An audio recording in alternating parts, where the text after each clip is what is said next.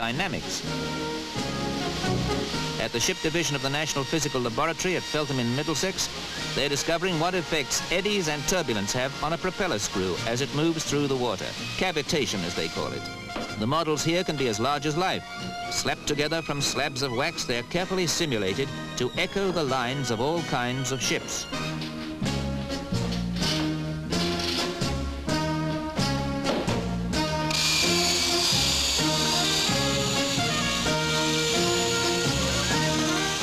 Etched with infinite care, the waxen hull of a model trawler is used to determine the shape of ships to come.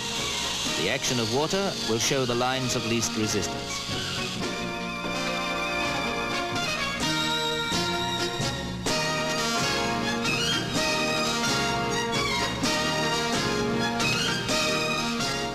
Water here has its own say in the theory of design. But that's not to say that these marine engineers don't get their chance to do a fair bit of messing about with boats. They've got the most sophisticated system ever devised, wave-making machines and all, for the technologist's version of shoving a duck around the bath. A radio-controlled boat is put through a series of mini manoeuvres, a scaled-down version of several months' movements on the life-size ocean waves, to see how it stands up to routine or rough treatment.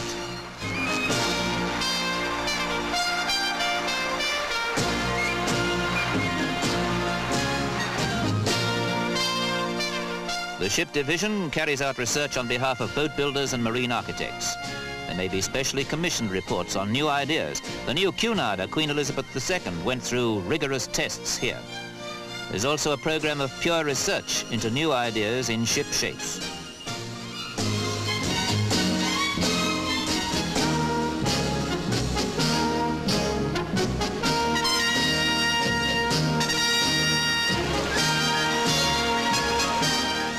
A tanker model in the circulating water channel is used to measure the frictional distribution of water over a ship's hull, above and below the waterline.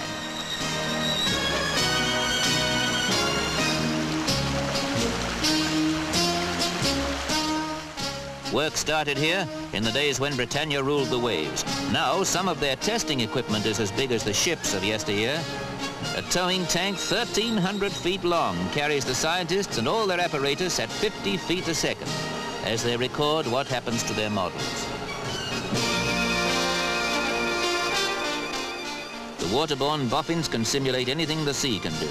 Cruising down this river any afternoon is a far cry from a cup of tea at the Thames, and these are sailors who are intent on making sure none of us end up in the drink.